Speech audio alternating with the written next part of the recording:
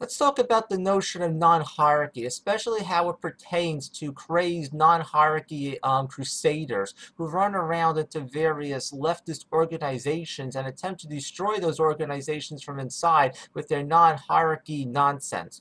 First of all, I'm not out to attack any leftist organizations or any leftist trains of thought or people in it, except unless you're in maybe that 1% who wants to run around and yell and scream about how we need to get rid of the hierarchy. First of all, if someone checks out the book A Brief History of Everything by philosopher Ken Wilber, they will see a detailed explanation of where this non-hierarchy philosophy comes from and why it is complete and utter nonsense. The entire cosmos, including the physical, the biological, consciousness, is all one nested hierarchy in another. Everywhere you look is hierarchy. A hierarchy is simply some type of organization where you have a bunch of holons. A holon is something which is a whole unit unto itself, but yet is also part of some larger system. So if we look at a molecule of water, oxygen is a holon. Oxygen is one whole atom, but it is also part of something greater, such as a molecule. And the cells in our bodies are holons. They are part individual and part of something greater. If you're in a family, then you are a holon. There's yourself as an individual. There's also your individual family unit, or you could consider yourself a holon in all of human society. You cannot escape hierarchy. The whole universe is nested hierarchies, and 99% of hierarchies are more or actually beneficial. So the very idea that you're going to fight hierarchy is kind of saying that you want to fight the structure of the universe. It is the most untenable, nonsensical idea that anyone could possibly conceive of. Yet this non-hierarchy notion kind of sinks into people, and then they run off crusading for it. So where does this come from? It's a value system disorder that you can see, in fact, certain people on, I guess for lack of a better word, we can say left or liberal-minded people, where they get this notion one day that all people and all perspectives are equally valid. Now, it actually takes a person that has a rather deeply evolved value system to even try to ponder such a concept. This is someone who starts to develop empathy, and they start to realize that there's partial validity to different perspectives, and they want to have a worldview that wants to honor the perspective of lots of different people. In the world of spiral dynamics, if anyone is interested, this is the green meme. And if you want to know if you don't know what spiral dynamics is, just think about your stereotypical like hippie from the 60s or someone, peace, love, John Lennon, imagine everyone come together, love one another, all that type of stuff. That's the type of person that's going to go down the path leading to non-hierarchy. But but the nice part about this is you're understanding that everyone is that there's a partial validity to their perspective, but then all perspectives are suddenly reduced down to being equal, which is nonsense. You know, is your worldview equal to that of a Nazi's? Probably not. So all value systems become flatlined in this non-hierarchy notion. Another very dangerous side to this idea of everyone being equal is that if everyone is equal, then that means that no one can have any better idea than you, because you are somehow equal to everyone else. It doesn't matter how much wisdom anyone else has. It doesn't matter how much educated they are on anything. They are only equal to you. Therefore, then we get people where they're like, hey, everyone is equal. I'm equal to everyone. My ideas are just as good as everyone else's. And then they say, and then comes the notion that since everyone is equal, no, there should be no structure that could tell anyone what to do. And there comes the non-hierarchy. And because everyone is equal, we end up with the non-hierarchy crusader who will run into various left-wing organizations because their value system is aligned with certain ideas in one respect, but what they do in these organizations is they proclaim we need to get rid of hierarchy, and ultimately will attack the organization they are in. They will start to crusade against it itself, because it is impossible to have any organization whatsoever without hierarchy. So you can have a bunch of activists that are trying to do good work, and all of a sudden here comes in the non-hierarchy crusader, and next thing you know, that group is in a lot of trouble, because a lot of these more liberal-minded groups, they do want to honor the partial validity of everyone. They do want to allow everyone to express their opinion, and, and so forth. And next thing you know, you're letting this non-hierarchy person just bash everything, because what happens is, as soon as they see anyone who they perceive as attempting to control anything, they are attacking this person. This person's a control freak. This organization is just as good as what we want to fight against. And the non-hierarchy crusader will start to attempt to destroy the organizations that they should be supporting. The non-hierarchy crusader will attempt to create organizations that are not structured at all and cannot possibly work. I think the best example of this is Occupy Wall Street. When I was there in New York City for some of these meetings where they would go on for hours and hours and hours trying to get to some consensus on the most idiotic points, because under these types of non-hierarchy frameworks that people attempt to build, everyone is valid. Everyone has an expression, that they can put forth, and it just becomes the most untenable mess, imaginable, because there is no structure and you can't serve a so-called leader.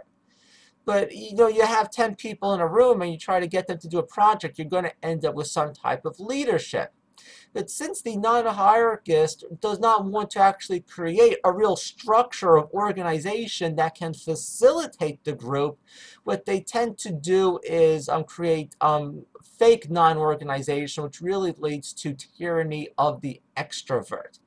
And I have been at meetings where it's supposed to be everyone can have equal input, and you just end up with these extroverted people taking over, and there is no structure to stop them. And if you remember back in school, there was a little kid in the front of the class who would go, ooh, ooh, every time the teacher said something, it had to interfere. Well, now, this unorganized person has to raise their hand and speak at everything, is suddenly just not shutting up in these meetings. And even if they mean good, you're now, you don't even have a facilitator for the meeting. The meeting is supposed to facilitate itself, basically. And what you end up with is a group that no one's going to participate in, not because they've actually framed it in the way that I'm doing, but because they can just see that this group cannot function whatsoever, so no one's going to become involved. And when you perhaps want to try to create some type of structure, then you get attacked because you're trying to create hierarchy. We have a bunch of people. There's so many different anarchist philosophies, but people posting online about anarchism. We have to get rid of hierarchy. This makes no sense whatsoever in how you would organize a technologically advanced society without hierarchy. Because let's say you want to have a centralized water supply. Well, you need to set up some type of hierarchical structure even to supply water to people in a city, and so forth. Are we just supposed to vote on everything? If you need to build a bridge from one city to another, instead of asking scientists how to, or architects how to technically do this, are we supposed to have a vote on how to do it?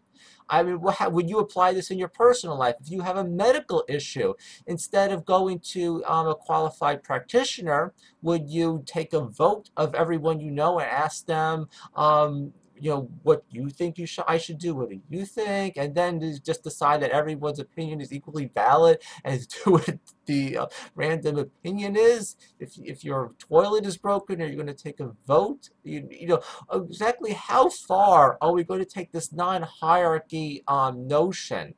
I really, have trouble understanding that, specifically with how society is supposed to run with no hierarchy. Um, we have different personality types, whether someone studies Miggs Breyers or or if they study enneagrams, there are different personality types who are better at certain types of functions than others. And I think having a functional hierarchy, which doesn't seek to dominate people, but actually allows people to actually do their absolute best, is very important. And that's how you get good functional systems that actually accomplish things. And this non-hierarchy thing doesn't. And then we have to really ask the question is, besides the value system that would produce the non-hierarchy crusader, what society does this person have to come from to even conceive of a notion of non-hierarchy? What ideology perhaps doesn't follow non-hierarchy, but tries to justify itself off of such a notion that everyone is their own individual and can just do whatever they want, regardless of the rest of society? And that is actually capitalism. Capitalism justifies itself often on this notion that there is no such thing as society. All we are, that society is an abstract thing, and all we are individuals, and somehow the market is just the clearinghouse for all individual wants. And this is justified under the delusion that we don't have social relationships, that all individuals just have their own relationships with money. And if we really think about it, under capitalism, we don't think of ourselves as having a social relationship with someone else if we go out and buy something. When in fact, the very act of purchasing something represents a social relationship that we have with innumerable people within manufacturing, production, and distribution. Instead, we internalize it as our own personal relationship with money and that object. And from this mindset that we all have our just individual relationships with our money and objects comes this way of thinking that all there are individuals. So this non-hierarchy notion that there's just individuals, no one can tell me what to do, it's really an attempt to take the capitalism propaganda and try to make it work in another way. Because yeah, the non-hierarchy crusader is very well aware that capitalism is a hierarchical structure. But while they will fight against the authoritarian hierarchy in capitalism, they will actually attempt to create what the capitalism apologist has initially attempted to deliver to them.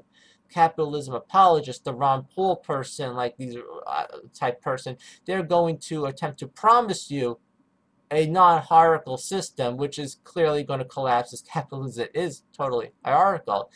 But that's the point, is that the non-hierarchy crusader buys into the notion that that there's going to be a system and no one can tell me what to do, and so forth.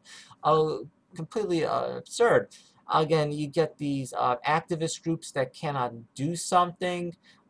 You have notions of free speech that are completely out of context, where people will claim that they can do just about anything that they want, say anything they want, attack anyone in any manner, and how dare you stop them, because that's an infringement on their rights, and you're creating a hierarchy. Like a week ago, I posted on a particular Facebook page to see if any people would be interested in having certain types of meetings, and someone responded that, well, there can't be a hierarchy involved. And, if we take this to its logical extreme, where are we going to go? If I want to have a meeting on whatever, and someone walks in and starts masturbating in front of everyone, is that supposed to be a justification that you're imposing your hierarchy, that this behavior should not be allowed? I mean, can you possibly host a meeting and say, oh, this meeting's actually about something? Because yeah, I've been at activist meetings where people will comment and they will start bringing up the most nonsensical stuff, complete tangents, completely irrelevant to what the group is supposed to be talking about. But it's like, everyone is valid. We have to listen to this person. And oh, I have to add this. The really ridiculous thing that these people do, and you're dealing with one of these people, is when they start going off on how you cannot name a group anything.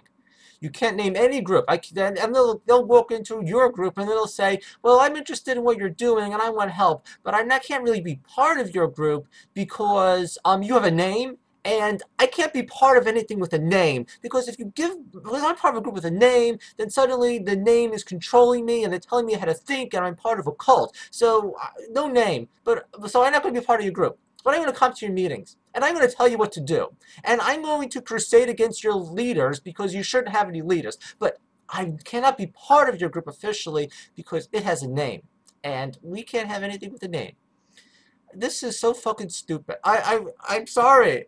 What am I supposed to say? You know, their basic thought process is this, that you have some type of cult, like the Catholic Church or whatever, and they will deduce that the reason why people in the Catholic Church are dogmatically following a rigid line of thought and are not questioning it is because the Catholic Church has a name. Therefore, they have to get rid of all names of groups. Get rid of all groups, ideally, but get rid of all the names. And you get attacked because you want to name the most dinky group that has 10 people. You know, you want to give a committee a name. I want to make YouTube videos with someone. We're going to have this YouTube committee. Oh, you're calling yourself a name. You're dogmatically controlling people. And like, how do you function around these people? I guess that is my point, is that they're nuts, but they are so dogmatically rigid in their faith-based notion of getting rid of all groups, all hierarchies, that they can't even take steps to, like, you know, activist against legitimate things. That you cannot be an activist around these people. They will destroy you. They will go. They seem to go to the ends of the earth in order to destroy legitimate activist groups. And if you're actually in an activist group and you see these people, you have to get rid of them. They tell you they want to go. Go. Don't talk to them. Don't entertain them. Don't be nice. Don't try to emphasize with them. Just let them go. Because there is no end. They will destroy you. I've seen it. Hey, bye.